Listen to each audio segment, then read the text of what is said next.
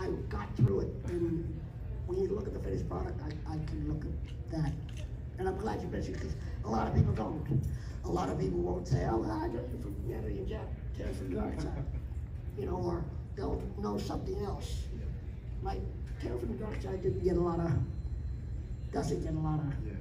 recognition. But it was one of the better pieces that I've ever done in my career, so I hope that answers your question. Yeah, not, like you said, not a lot of information on Tales from the Yes, Darkside. yes. I appreciate it. Thank you. Anybody else have any questions? There you go. How did you first get into acting? First get into acting. It was a film called Under the Rainbow, and it was about the making of The Wizard of Oz in 1938, and they needed 100 little people to fill a hotel. So I was one of those hotel guests. I think that's how I'm credited, as hotel guest. I was in school, art school. I went to California Institute of the Arts, and I was studying to get my Bachelor of Fine Arts degree in graphic design. So I loved to draw, and that was my main thing. But going to Cal Arts, there's 3-4 other schools in there. There's a School of Art and Design, there's a School of Dance, a School of Music, School of Film, and I dabbled in all of them. And that's when I discovered, once I got to the film and theater school to go and take classes there, that I wanted to be in front of the camera, and I wanted to go into film. Not to abandon my degree, because I didn't end up getting my degree, but my last year there, I got this offer to be one of 100 little people and it was only for a very, very short time. I was only hired for I think it was a couple of weeks, you know, just for the hotel scenes.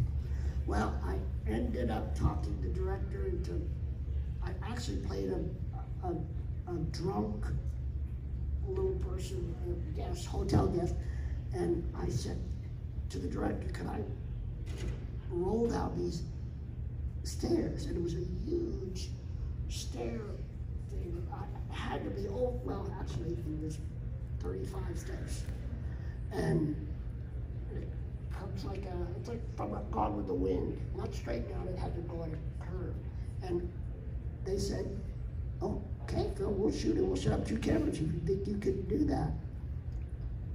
Well, I did it, and I always claimed to. That was when I fell into the Hollywood acting thing, because right after that, after I did that stair fall, worked on I got my SAG card, I got my stunt card, I got all the cards you're supposed to get, but no work. There were people knocking at my door saying, okay, now we want you because of that stair fall. It was George Lucas and Steven Spielberg coming on the set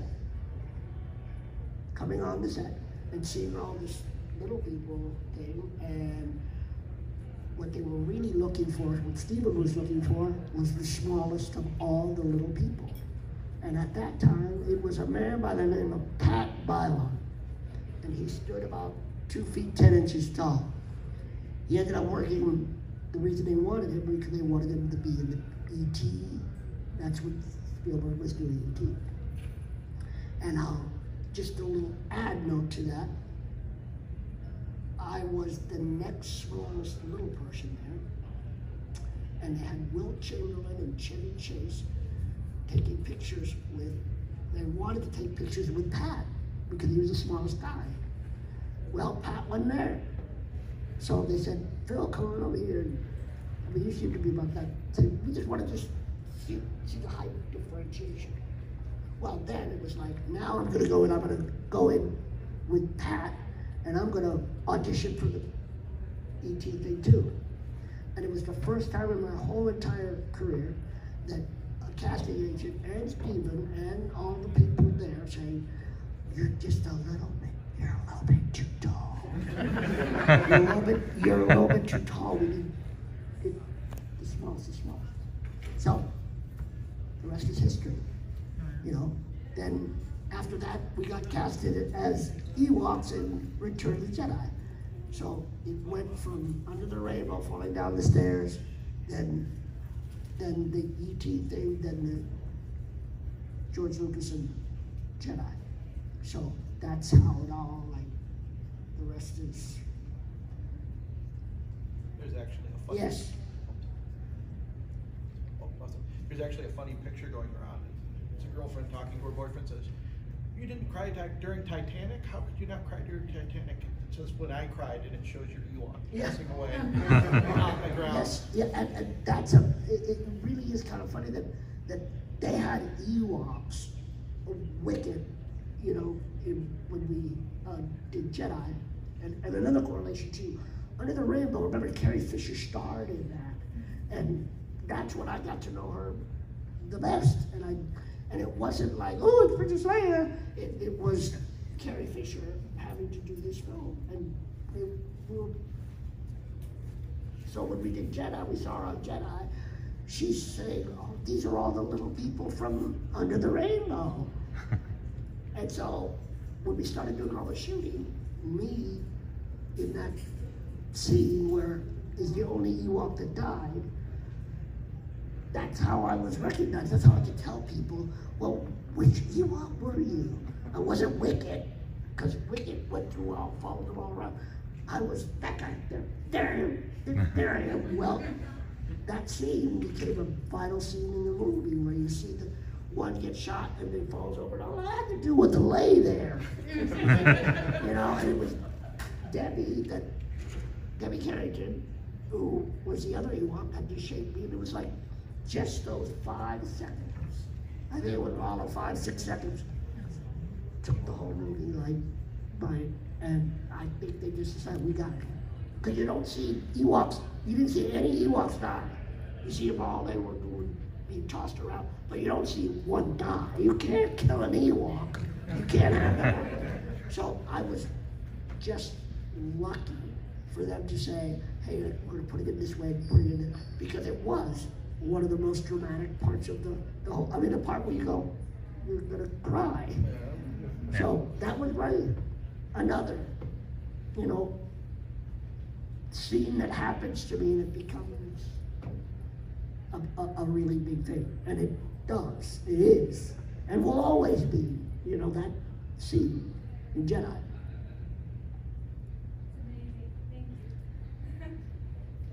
Any other questions? Come on. I got one. Yeah. What was your favorite role you played out of all of them? Oh. Who's your favorite kid? Do that every day. Every day. It's, you know, it's really, really hard to answer that.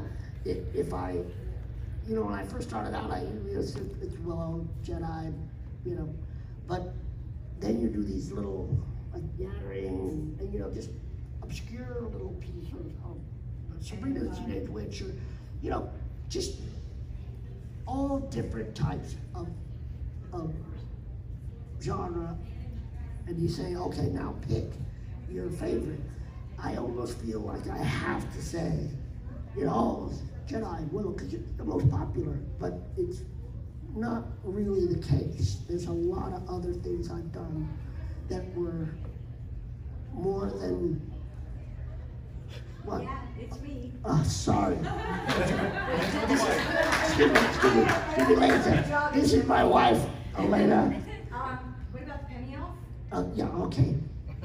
That had, okay. Sorry. That was really the start. I'm in trouble. I'm in trouble. Okay, because I missed that. I left that out. Remember I told you about the stair fall? Okay, well, after the stair fall, and I got acclaim for that, there was a gentleman by the name of Mark Jean who came on the set. And Mark Jean was graduating from the American Film Institute, and said, I need little people, just like George went there, just like Stephen went there to look for their people for them. We want to do this American Film Institute film called The Penny Elf. And they took all the leads in the movie Under the Rainbow. Remember, I'm just the extra. I was just the guy, one of the 100s. There were like 5 or 6. Cork Hubbard, I'm mentioning these names because they're no longer here anymore, but these were the guys that were the actors of the little people at that time. So they called in the top maybe 10. Well, I happened to be one of the ones to go in. Not because of size, just we need an actor. He's gonna be the lead in this film. And you're gonna be working with Christopher Lloyd and Andrea Marcovici. If you don't know those names, they're very well-established actors and actresses. So here I am, going back to that question before where that's where the film started, is I have to play the lead in a film with Christopher Lloyd and Andrea Marcovici. And I was like, oh. First of all, I got audition. So you audition, and it's like, oh my yeah, maybe they're gonna go with Cork, and they're gonna go with somebody else. No, Phil, we'd like you to do this. And actually, he said, but Phil, I haven't sold the story yet, so I have to do it with no-name actor, college kids, because it was American Film Institute, so he could get his master's degree for this finished product. So he did it. I played in it. I was the lead, but Christopher's not there. None of these people, I can't even remember who they were. But we did it on video and shot the film. It was a short film. And then he graduated and called me back that next 6 months later. Said, now I have money and now I have people that are gonna work with me and I want you to be my penny elf. You gotta be the penny elf. And I said, well, who do you? Oh yeah, Christopher Lloyd, Andrea Marcovici. And I'm thinking to myself, I saw the finished product of the first one, I'm thinking, God, you think I can do that with real actors, with real professional, well-known actors? So that's what the thing started. I said, I guess I gotta try it. So I did, and it turned out magnificent. And the only bad part about it was it didn't pass that. It was a short film, so it didn't go like on CD or go on. It was just American Film Institute film, and you could only see it Sundance, or you could only see it that, and they just showed it. And it wasn't long. It wasn't like, it was only like 40-something minutes, and he could have made it longer, so it would fit to go for Oscar contention, you know, short films for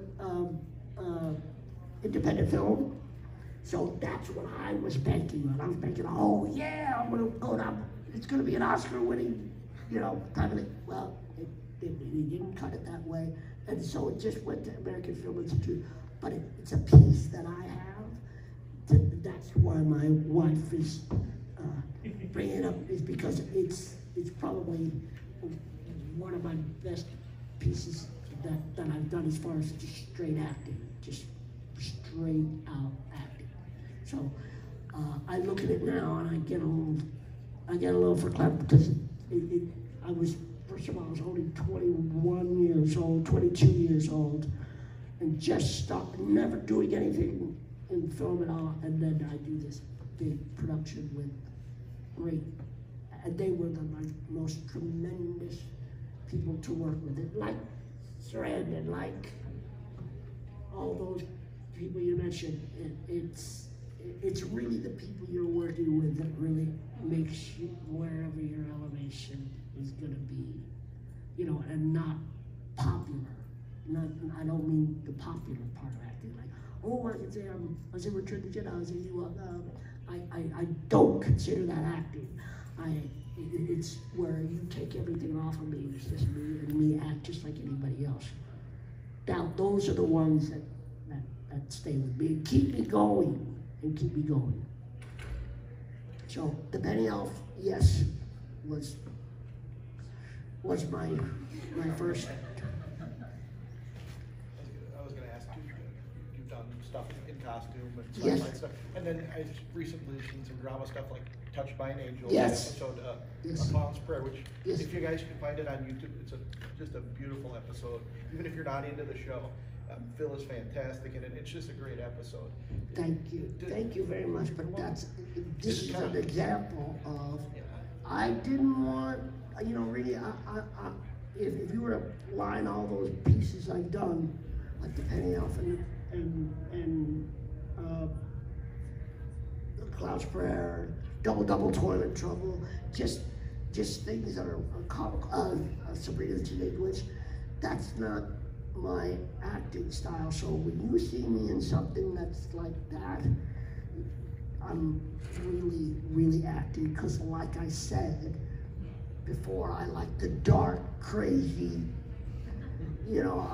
blood dolls type of crazy, one-eyed, dressed in black, acting crazy type of guy. So to do those other parts, like Touch by an Angel was like so, PG, so G, it was I was really, really active in that. So when he says something like, it was a really, really fine piece, that I did my job.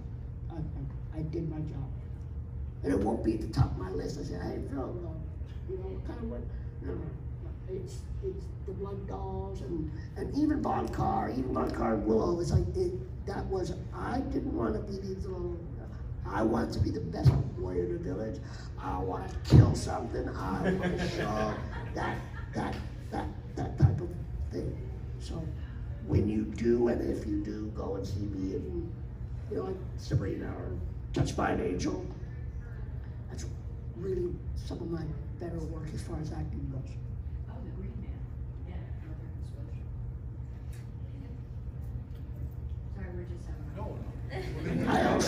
I also did a little stint. I don't know what the age is here.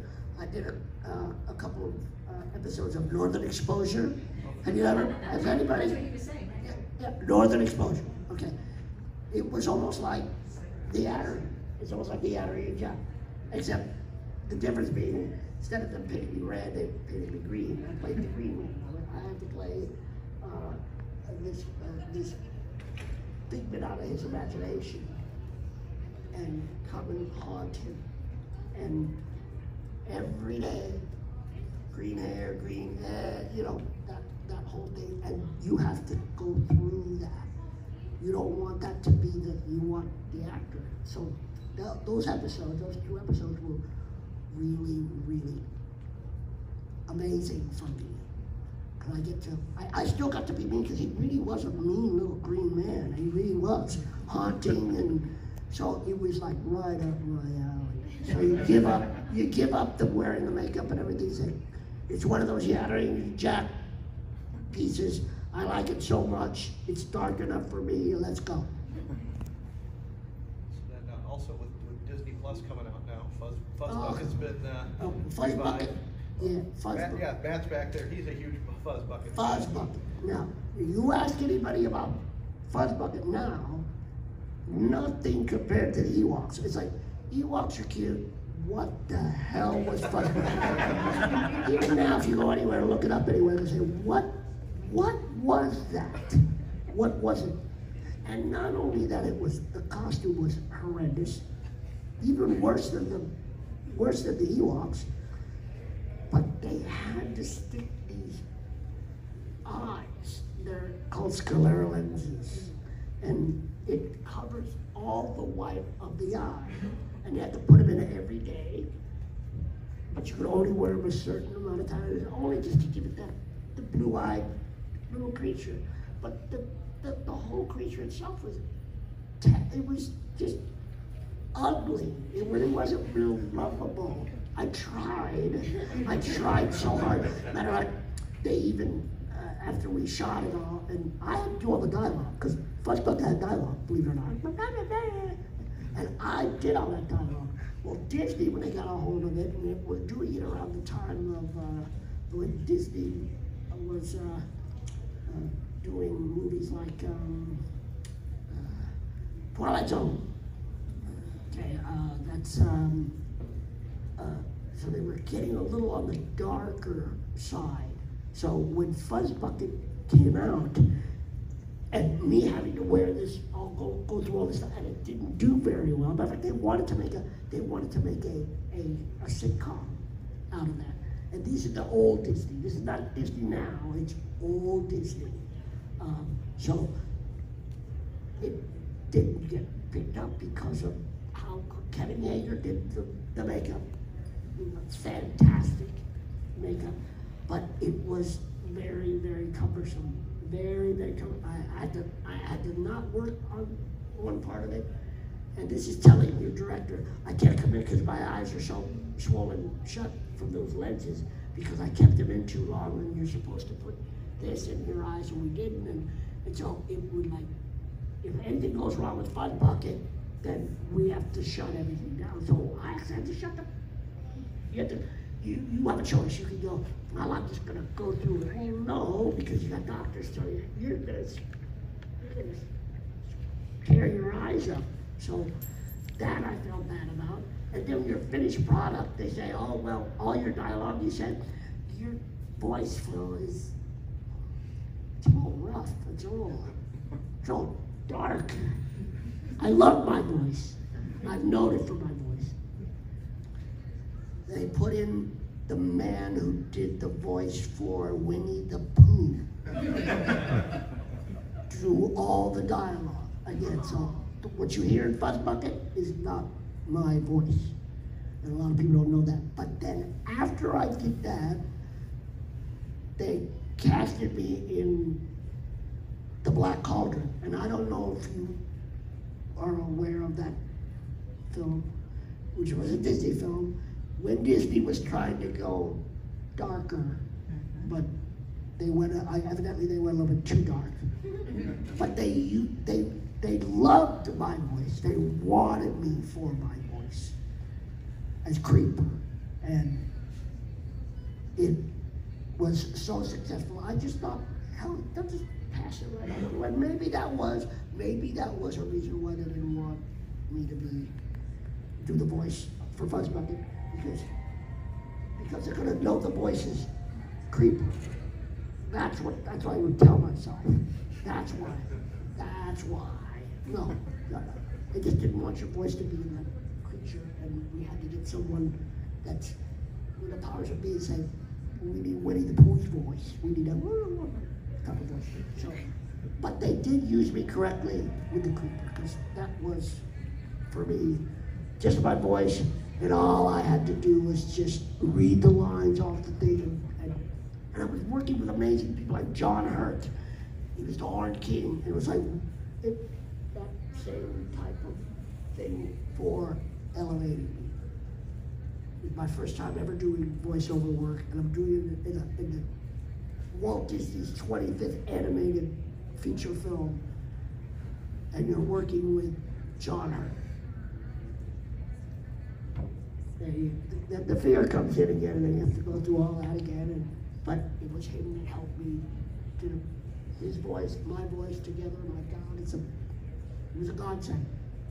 And I'm pushing for that stuff because you don't hear it so much. You didn't hear very much about Fuzzbucket. You didn't hear very much about the Black Cauldron. And it always seems, well, Phil, the reason why you didn't hear it because it's Disney. And Disney's Mickey Mouse and Snow White and the Seven Dwarfs. It's not Creeper and Fuzzbucket, and so I can understand.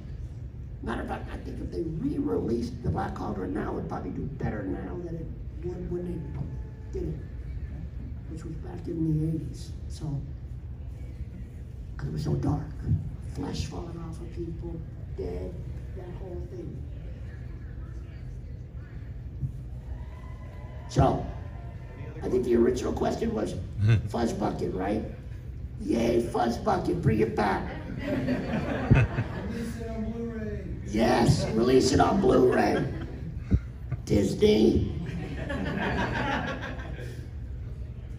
Yes? Can you talk about Troll and his... No, I can talk about Troll all day. Even when I don't want to. I can talk about it. You want to know about... okay. Double duty. And yes, there you go. I did one with Troll. John Migler came to me and said, Phil, I got this movie control and I want you to play the part of Malcolm Mallory, which was the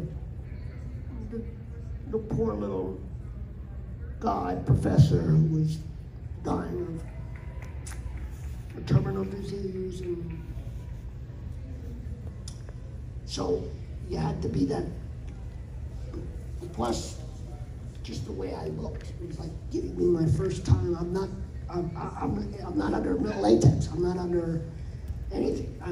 I'm gonna be Malcolm Mallory, this professor, and working with all these great actors again: Michael Moriarty, Shelley Hack, Jenny Beck, Noah Hathaway, all legit guys. Julia Louis-Dreyfus. Like, how could I go wrong? Oh well, we want you to. John, who made the troll, said, I want you to be the troll, really.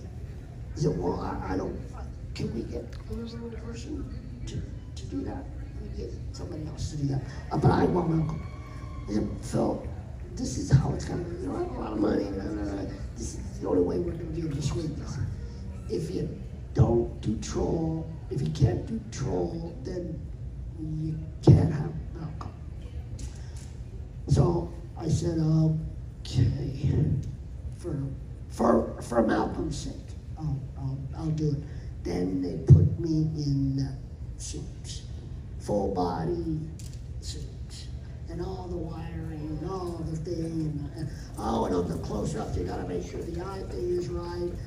I could tell you horror stories that would make you cringe. Prosthetics aren't the same anymore. Prosthetics have gone from whatever I could spit and super glue to fine, breathable, air conditioning type suits. But back then, it was absolutely terrible. I had to literally get into that outfit, go and do a scene with all the makeup and everything, and then go run to your trailer, take off all the stuff, turn into Malcolm, take off everything, make sure there's no marks, make sure there's nothing on your face to show that I got nothing. No. And do this, be a professor and want to cry again, make people really feel for this guy out of costume.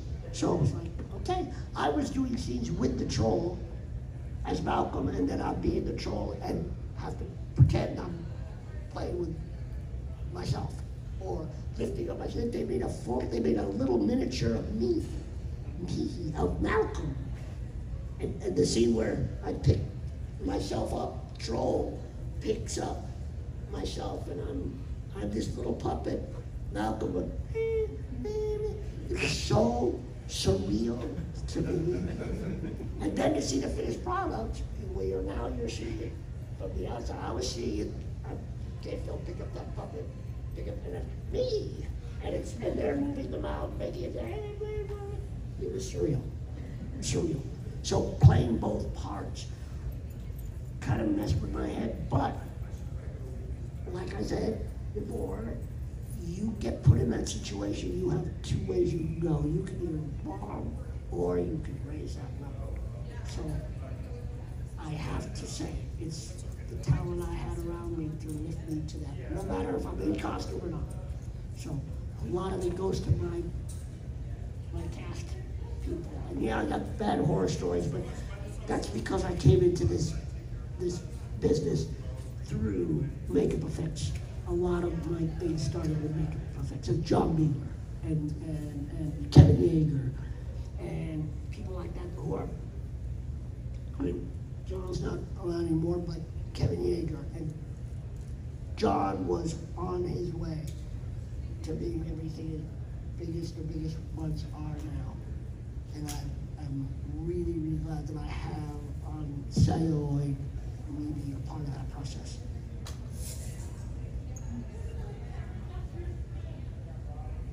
Yes? And what was your favorite costume to do? I know you did Grease or Greg and so many costumes. Okay, well, Grease, okay. We're going to another John Beagler thing. John Beagler did Troll and he did Garbage Pail Kids. So it's the same type of thing, except this time I get to bring friends. I get to bring friends, although in Fuzzbucket there were a couple of Fuzzbucket little people too. I think I brought some friends in for that too, with those same people, and the same people that worked on Jedi, and the same people that worked on Under the Rainbow. We did the Garbage Pail Kids. So all this is all these little people are all just going up the, going down the pike. So, hey, we need to do Garbage Pail Kids. Phil, you know little people, right? So help me out. I said, well, first of all, I get to pick the one I want. Number one. So I got the coolest dude in the world. I got Greaser Greg. So that's why I got Greaser Greg. Then it was like, okay, now Phil, you gotta give me people to do. Well, what do I got? I have people I've worked with before. So you say, oh, this guy's here. Debbie Carrington, I mentioned her name. She was the Ewok. And shook me in the thing. Hey, Debbie, would you like to try an audition for Valerie Vomit? Yes, I would. Boom. Kevin Thompson said, we worked on Jedi and we worked on Under the Rainbow. Hey, Kevin, you want to come and do Alligator? Yeah. So, all come in. After we get cast and do all the work, and then you gotta put those costumes on. Before it was, hey, Phil, thanks a lot for recommending me, or hey, Phil, for telling me about it. That was, you put me in this. And the reason I picked them was because they've gone through it. They did the Ewoks, so it's like, I didn't recommend you because of like your great talent or your friend. It's like, you're used to this. You're probably gonna do it better than anybody else, right? Right. So that's why they got this off. So I don't feel bad. I don't feel bad if they had a bad story. Like, I don't feel bad that, like, if you were to ask me that question about Trolls, so you have bad things, yeah, I got some bad things about it, but I'm not gonna. Thank you for putting me in all that makeup. Thank you. Done. That's what I expect. If you're not thankful, not thankful. Next. So I don't feel bad. I feel bad that I feel good now that now we're kind of. Then we went on to do Willow, remember? And they took all the makeup off and they let us be little people as we are. And I was lucky enough to get involved with that as well. So, I don't now, I'm not one of the actors now, little people actors now that will jump into a heavy makeup role. I will move away. Matter of fact, I'm the one that will go in for parts that don't call for little people. I did that way back in the 80s, where I'd walk in I'd find out about pieces, and you walk in and you can audition, and they're all sitting there, you stand up there, you go, okay, wait, what are you auditioning for? Oh, I'm auditioning for the guy Mark, who's this crazy guy. Did you, look, just give me a stab, and sometimes it's worked, and sometimes I've had casting said, no, we didn't call for a little person to go. Then they're the ones that said, hey, give it a shot, take a shot. And they go, oh my God, this is gonna work. This is gonna work. And do lots of parts that I haven't done have been, that I've wanted, have been where, sorry, you did a really good job, but it just, a little person just won't cut it. Now it's okay. Now we're getting actors and people out there like like Vern Troyer, Peter Dinklage, that stabbed himself where you're not looking at the weirdness, you're looking at how they're portraying it. And I'm finding out now that it works. You just don't, we've come a long way from, little people just don't play little people. They can play people. Michael Dunn. Started from that. She comes again. I grew up with people like Michael Dunn, Billy Barty, and seeing that Billy in one way he didn't mind being the little, but he always had that thing where I don't want any. And we did Under the Rainbow. That was the first time I had to actually work with him, and to cast him as the Nazi, he was spot on. It just made me look at him, because all the other things were like, hey, do I scare you? Little people. And he could do that, and he could be funny, but he was a wonderful musician, wonderful. He was very, very, very, wanted to be very, very mobile.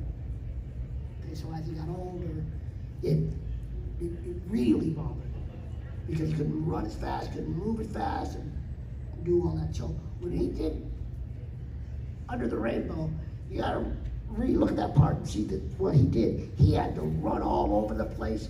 He had to play this Nazi. And that's where it kind of started. And I'm watching Michael Dunn and Wild Wild West, Ship of Fools, and putting all that together and saying, hey, this is possible.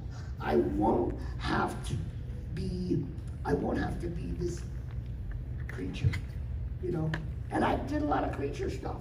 You look at my resume, a lot of creature stuff. And I thought that was going to be the rest of my life. I've been blessed to be able to do those, Touched by an Angel, to Northern Exposure, Willow, and Billy Barty again. That was an experience for me to go from Under the Rainbow 1981, and then years later, we do Willow together. Matter of fact, when I went in, I read for the High Aldwin, who Billy Barty played, and Ron Howard and George Lucas played. Thanks, Phil. And I was thinking, oh my God, I'm not going to get in on this. I'm not going to be one of those guys in there.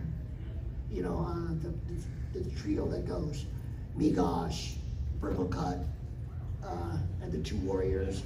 They go on. I'm going to miss it all out. It's going to be Warwick and his guys from London, his UK guys.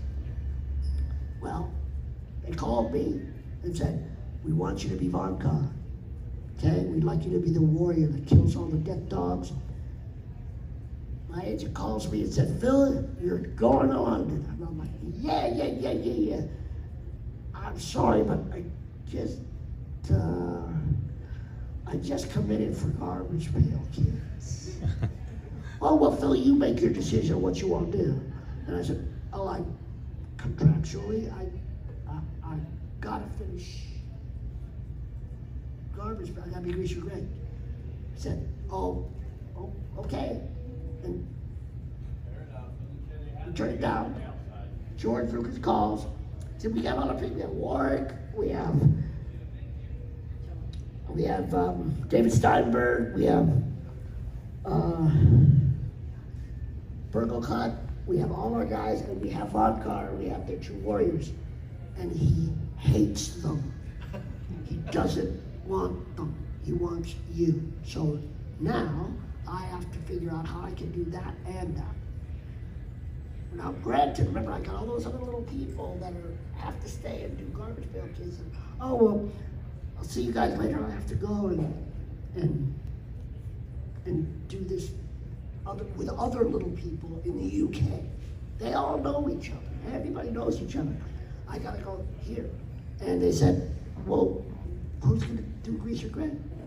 Who else? My brother, who I did Under the Rainbow with, we were cast as one of the 100. Remember? Okay? We both did the same things. The only thing that put me out, made me stand out from the crowd of 100 with the stair fall. So everything else between me and my brother are identical. He's 6 years older than I am, but our stature, the way we walk, the way we talk. I don't know if I'm killing myself now here, but I'll just say that I was able to do both parts at the same time. I just won't say how.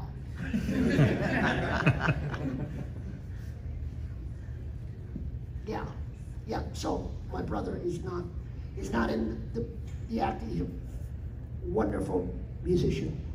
Matter of fact, he wrote the title song for Under the Rainbow, but they didn't take it. So he wanted to go into the musical part of Hollywood, and he's done a fine job, done a great job. Me, I wanted to be in front of the camera, so I like to say I did a fine job.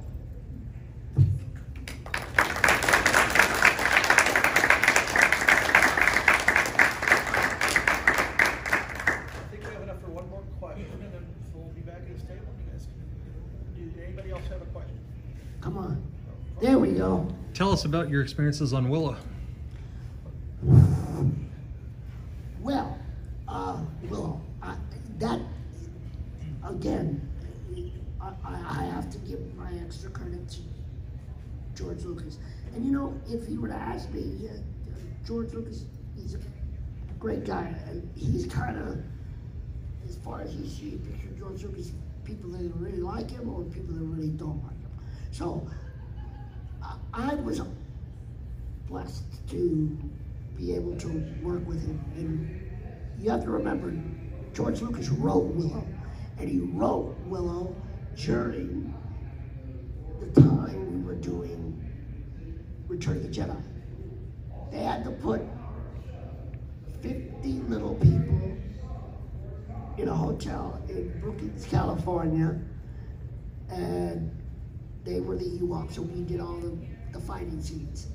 He was able to watch that every day, see our going from the hotel to the forest and doing all the things, and playing football and seeing all the camaraderie and doing we all had crazy stories.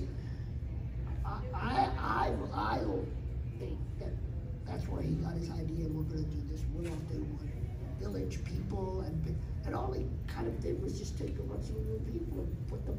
This time, you guys, I'm going to take you out of your costumes and I'm going to let you just be regular little people.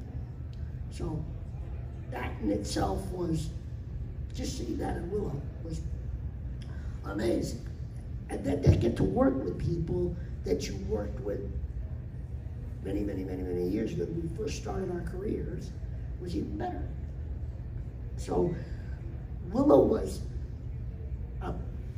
it was a godsend to us, and we really didn't think Fondacaro was going to be that big a deal. As a matter of fact, if you read the book, he's not that big a part at all. It was George that came and said, "Hey, look, we're gonna do this scene where the death dogs come into the village, and we can do the death dogs, and we gotta have someone kill them. We gotta have someone show some balls in the movie somewhere.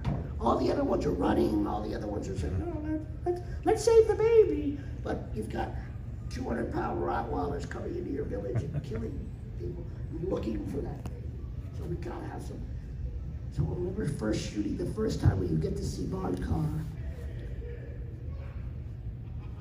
there's a photo out there, Ron Howard directing me in the thing. "What you be gonna kill me?" George walks over to Ron and walks into the forest for a little bit, for a little while, comes back, and the one-day shot for Fondacaro scenes turned into over a week, just to shoot. How's he gonna do it? What are you gonna do? How are you gonna do that? Throw the sword, will the people accept that? Is that a little bit too much? Them killing? No. We want Fondacaro to be the best warrior in the village. So Ron didn't care. Let's stick to the book. Well, as things started getting taped and said, hey, let's do this, and let's do this. So working with those dogs, running through the village, it was very, very taxing. And now, I'm going around in scooters, and when I see Willow now, I go, oh my God, that's when I was at Roland. In every aspect of the word. If you're my dad to kill, I'm the best warrior in the village. So when I have people saying, quoting it, and the whole vodka, it is. I really didn't expect it. I didn't expect it, because what was in the script wasn't what went on film. It got bigger. And if I sit here now and I say, Vodka didn't have that big a part to begin with. It wasn't big, it wasn't long. Matter of fact, it was kind of an idiot for not going along with it. What does he do? He goes back with vertical cut and not protect Willow and the baby. When I did, yes I did, sitting at a lunch table, walked right up to George and said, hey, George, don't you think Fondacaro should not go with them? He's the best warrior. Yeah, but he is the best warrior in the village, so he's got to protect the village. So you got to go back. I said, God, I'd like to go with him and protect the baby and Migosh and Willow. No, then everyone in the village dies. So no, you have to stay there. So what do you want? Want to be the best warrior in the village? Or nothing, or not be the best warrior in the village? I'll be the best warrior in the village, so I'll stay in the village. That's how that happened. Otherwise, I would have been through the whole thing. Now I think here, and I'm glad I did. The trekking we had to do, they had to fly us in on helicopters, just the 5 of us, in deserted islands, in New Zealand and Wales and all. And drop us just to get a scene that they didn't even use. So it was a very, very, turned a little teeny part written to a big part for me. Maybe not long, but it's a big part for me.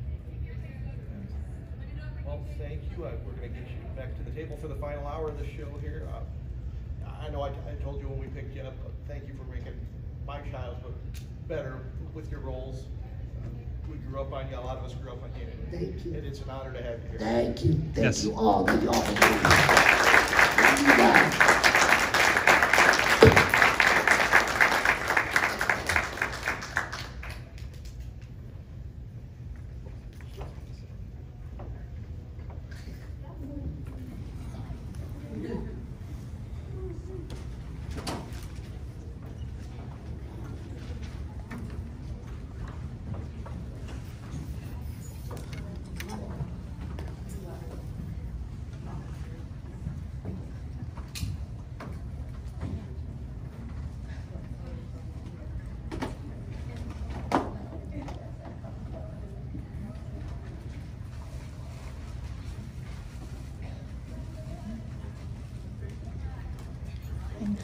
Thank you all. Thank you.